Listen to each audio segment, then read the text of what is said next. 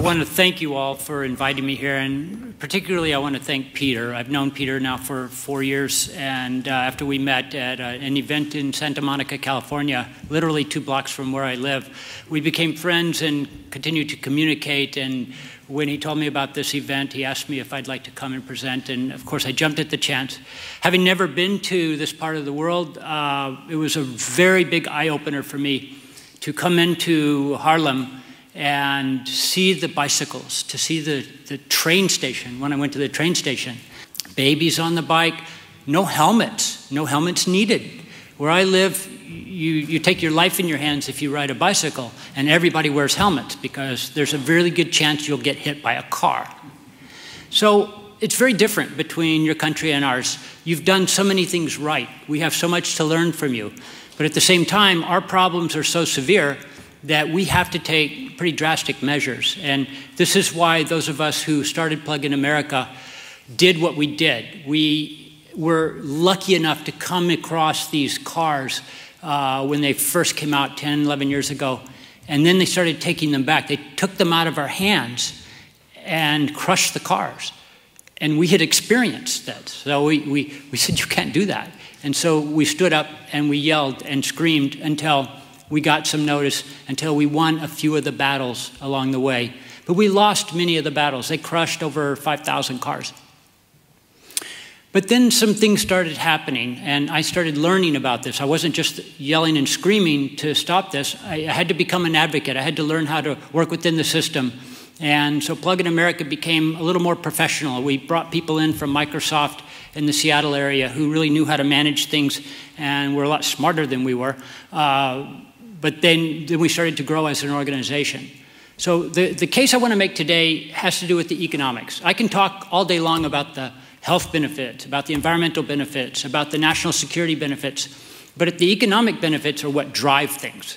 That's what will make this happen. That's what will eventually turn all transportation, all personal transportation into running on renewable electricity. It is inevitable. All you have to do is think 100 years into the future.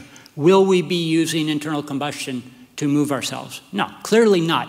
So sometime between now and 100 years from now, we make the transition fully. My goal in life is to make it happen as fast as possible, to mitigate the problems. And what are the problems? And saw thousands of bicycles. I couldn't believe it. I'm taking pictures and sending them back home. And we read about this, but to actually see them and to see people riding up and down the streets with their children in the front. Okay, so oil, of course, has given us many benefits over the last century plus. We've been able to grow industry and move people and move trucks and so forth. So it's given us benefits, but at a great cost. So the cost you pay at the pump is not the true cost of oil. As you can see in the upper left, this is a recent oil spill in a suburb in, I believe it was Kansas. There were so many of them, I don't remember what the picture's from. But this oil spill was from a ruptured pipeline, just came into the neighborhood and poured oil. And now that entire neighborhood is now vacant. Everybody had to leave. And of course, you have the military aspect of it. We just fought a war in Iraq. And a raise of hands here, how many people believe that the U.S., because we did it, not you, how many people believe that the U.S. would have fought the war in Iraq if Iraq had the same amount of oil as North Korea? No hands. I never get any hands up on that one. Of course not. Oil had to do with the Iraq war. So we spent $2.1 trillion on that war. Lost thousands of soldiers, tens of thousands of wounded, and we literally murdered hundreds of thousands of civilians. That's a cost. The RAND Corporation, which is a major think tank in the US, did some calculations, some studies, found that we spend every year $80 billion in military protection for oil around the world. The US does. I'm sure other countries spend some as well, but we spend the lion's share. When you buy gasoline in the US at the pump, you pay nothing for that. Nothing for the 2.1 trillion, nothing for the dead people. And my apologies, I meant to preface this because you're such a happy country. I mean, everybody I've met here has been very nice. I see no angry people. I'm going down the streets and nobody's angry. Where I live, people are angry. and it's because they drive cars and people are trying to kill them, so they get angry. It's understandable. But here, everybody's not angry, but I meant to preface that I was going to say some things that are not so pleasant to hear, but it's part of what I have to tell you. So we fight wars over oil, we kill people over oil, yet when you buy oil, you don't pay for that. Another cost of oil is, this is a picture of downtown Los Angeles. It's a summertime picture. Summer is much worse. We get these inversions and the air is kept down and there's, it's a lot better. It used to be much worse. So catalytic converters and more efficient engines have mitigated some of the problem, but it's still very, very bad there. And a lot of the pollution you can't see. So there's deadly things in the air spewing out of internal combustion tailpipes that you can't see, but it causes health problems. So you've got situations like this all the time. Where I work at a car dealership in downtown Los Angeles, and we're right at the corner of two major freeways, two of the busiest freeways in the country. 250,000 cars travel on each of those freeways. So that intersection sees about 500,000 cars per day. And there's a school, literally a block from our dealership, right at the crux of those two freeways, a school. And I walk by that school regularly to get cars from where we park them, and I see children in the playground. It's an asphalt playground, no grass. It's a hot day, and they're out there playing soccer, shooting hoops, doing calisthenics, and there's 500,000 cars driving by. 99.999% spewing poison into the air that they breathe. This is an economic injustice, environmental injustice. Climate change, many of you have heard of it. Those people in this room probably believe it's real. Where I come from, at least a third to half of the population doesn't believe it's real. And I won't go into the reasons for that. You probably have heard of Fox News. Enough said. So ignorance is rampant, and it's a serious problem. But climate change is the big one. Wars are bad. You know, the health consequences of internal combustion are bad. But climate change is really bad, and it's coming. And many of you are young enough, you will see some major effects of that in the future. So mass equals money. It takes money to move mass. So the bigger, the heavier the car, the more energy it takes to move it. If you look at a freeway in LA at rush hour, and it's literally tens of thousands of cars going in both directions, creeping along in many cases because it's so jam-packed, you can barely move. And internal combustion engines are incredibly inefficient in that circumstance, whereas an electric car, it gets really good efficiency when you're just barely moving along. So that alone will save a lot of energy. But we have Hummers there and large SUVs with one person in them. And I come here and I go to the train station and I see thousands of bicycles and people riding bikes feeding in and out from that. Where I come from, all of those bicycles are cars with one person in them. And I see what you've done here. Now I know you've got cars because we took a bus up to Amsterdam last night and rode on roads with cars. So yeah, there are cars, but in my mind it's like, this is nothing. The bus is moving, number one, so it's not parked in a long line of cars. So you're most of the way there. You just need to get rid of a little bit more.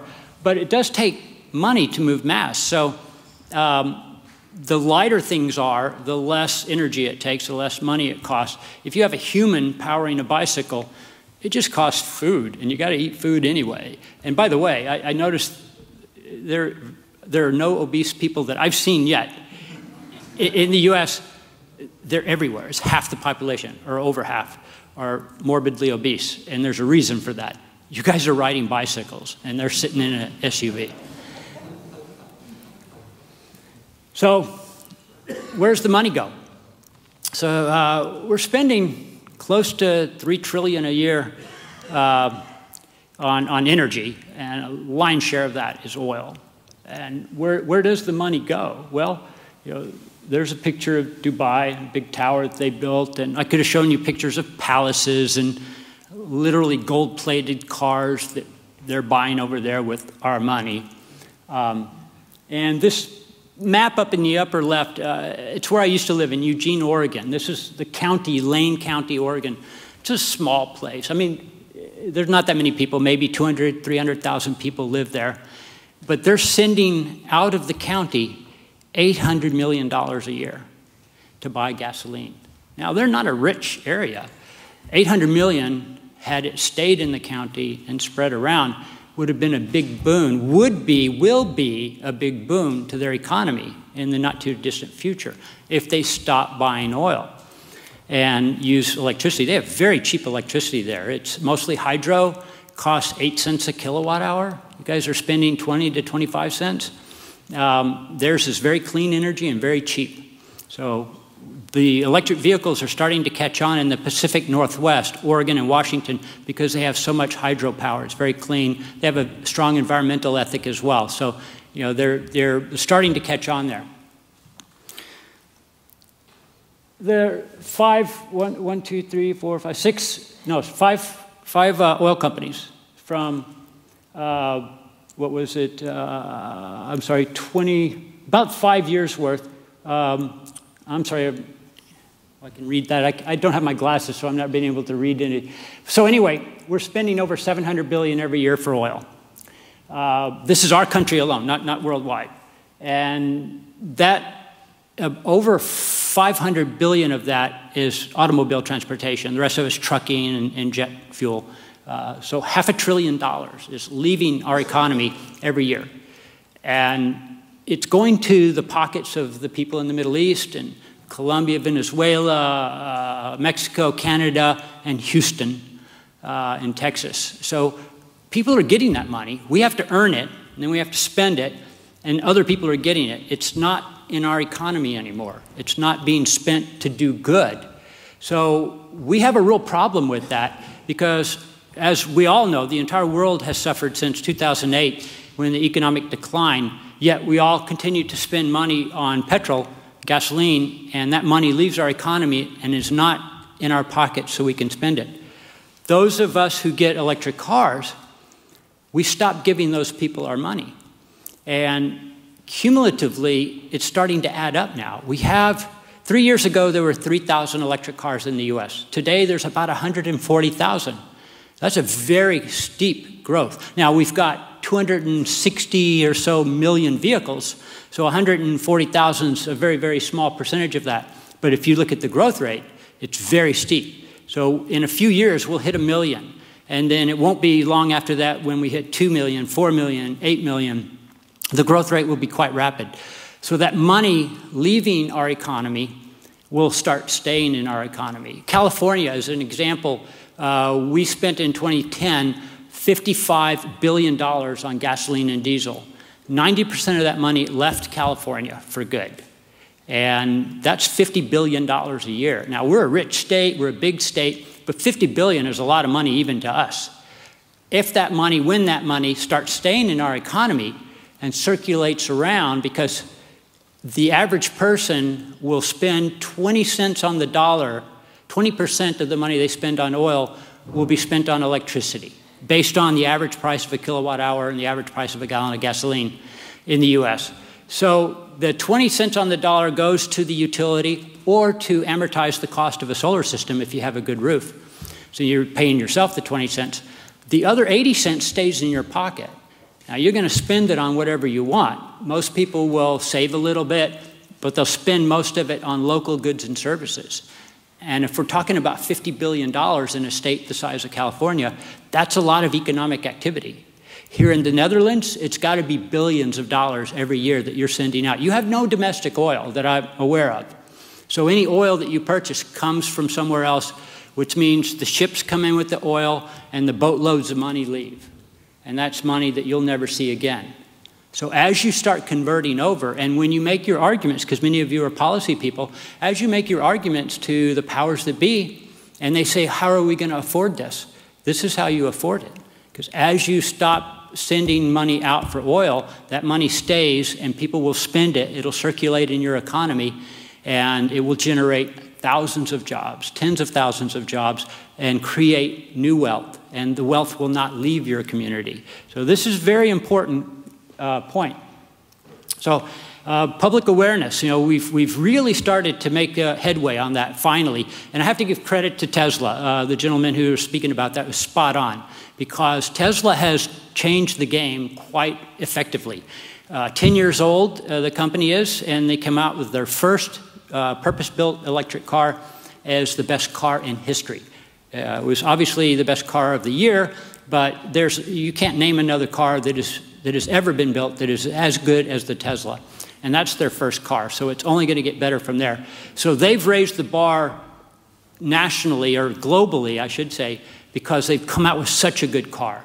And so now, no longer do we hear, oh, these are just glorified golf carts. They're underpowered, what do you get? It's just a tin can going down the road. We get all kinds of derisive comments from the naysayers, the EV haters that we call them. But they're starting to get quiet now, because all we have to do is say, well, have you driven a Model S? Well, no. Well, you should try that, and then come talk to me about the car. So there's some powerful people who have gotten in the game, and that's really helped a lot. You see Bill Ford with President Obama down below. Now, Ford has gotten in the game pretty well. They're still just building compliance cars, which means California has a law that says if you sell cars in California, you have to have a certain number of credits. In order to get these credits, you have to have a certain number of your sales with plug-in cars. And so they're building just enough and selling just enough to comply with that law. They're not all in yet. Nissan and General Motors, on the other hand, are all in. They've come to the game ready to play. And I was lucky enough to have lunch, and the reason I work for Nissan today is because they flew me back to Yokohama to test drive the Leaf when it was the first production model came out. And then I was able to have lunch with Mr. Ghosn, and he assured me that he was taking the entire company electric over time. It might be news to some of you in the room, but it was an eye-opener for me. And so when I was flying back home, I thought I could sell that car all day long. I could use a little extra income. So I walked into a dealership in Santa Monica, and this is several months before the car was ready to deliver. And I told the guy, I said, I just had lunch with Carlos Ghosn and test drove the Leaf, and I can make you the #1 Leaf dealer in the nation. And he looked at me and like, you had lunch with Carlos Ghosn? And so I kind of name dropped in order to get the job, but I got the job, and immediately, that was the #1 dealer in the nation, because I had this list of people who were willing to buy. So big players are coming to the table. Not all of them are all in, but the heavy hitters like Ford and GM and BMW is coming out now, and BMW is going to be a major player. And of course, Nissan, they're pushing the bar for the mass market. Tesla is working from the top down, and they will come out with a game-changing car in 3 to 4 years called the Model E. Now, you might notice that they have next year is the Model X, and they currently have the Model S. And if you take the Model S, the Model X, and the Model E and rearrange them a little bit, you have a sexy company. This was my first Leaf. I now have a black one. But just to show you, we've got cars that are definitely affordable by the middle America. The average price paid for a car in the US is $30,000. And after incentives, a new Nissan Leaf, the base model, is $20,000 in the US. Before incentives, it's right at 30. But we do have about 10,000 in incentives in the US and California specifically. And so you're looking at a $20,000 car that costs very little to operate. We have a lot of free charging in the US. And quite frankly, there was a lot of discussion about how do you get the charging infrastructure built out. And the model that I see coming, and the model that I'm going to be working on in the future, is free charging paid for by advertising. And we think it'll work in California. We were going to try it in Barcelona and probably Shanghai as well, or Beijing. But watch for that. And it might be something that you can emulate here. Here's the Model S again, just the finest car ever made, and just the first of what will be many. So this Model E that I mentioned a while ago, is going to be a $35,000 car with a 200-mile range, 0 to 60 in about 6 seconds. And when that car hits, everybody in the US will then understand that this is the best technology. I might not be able to afford one right now, they'll say, but I know that the next car I get will have a plug on it. And so that's the tipping point that we see in 3 to 4 years. Obviously, Nissan, Ford, all the other manufacturers will build up to that. They may not be able to hit the standard of Tesla, but they're going to try very hard. So in 100 years, what's going to power our transportation? Clearly, it's not going to be oil. We'll be long out of oil in 100 years. But wind and solar are so cheap now. In the US, wind is cheaper than coal, new coal. And solar will be there in 5 years.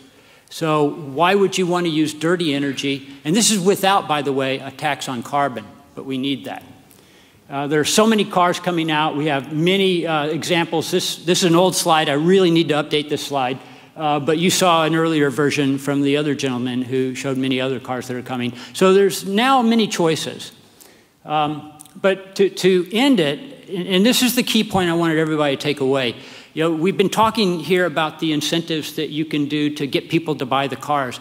But in reality, those incentives can only go so far because the other side of the equation isn't real. And that is the costs of using oil that I talked about initially are not internalized in the price. So we need these incentives, and if anybody tries to tell you, oh, you don't need those incentives, or why don't you let these cars compete on an open playing field, you know, we're all for that, but they're not paying the full cost of theirs. So you either have carrots, incentives to entice people to come and get the cars, or you have a stick, and you internalize the external costs of oil into the price. You internalize the cost of a kilowatt hour that comes from coal or natural gas so that the price of that rises. And then you have a level playing field. And then you can remove the incentives from the EVs and from solar and wind because they won't be necessary anymore. People will readily go for the cleaner, cheaper option because solar is cheaper, wind is cheaper, electric cars are cheaper. They're better and cheaper. We just don't have a reality of the marketplace right now because all those external costs, and they're huge, the military, the health, the environmental costs. We're talking about well over $100 billion a year just for the US, probably $200 billion a year worldwide. And so once that happens, then we've got a level playing field and the market will work at that point. But until then, we need to maintain whatever incentives you can encourage your governments to give. Thank you. Thank you.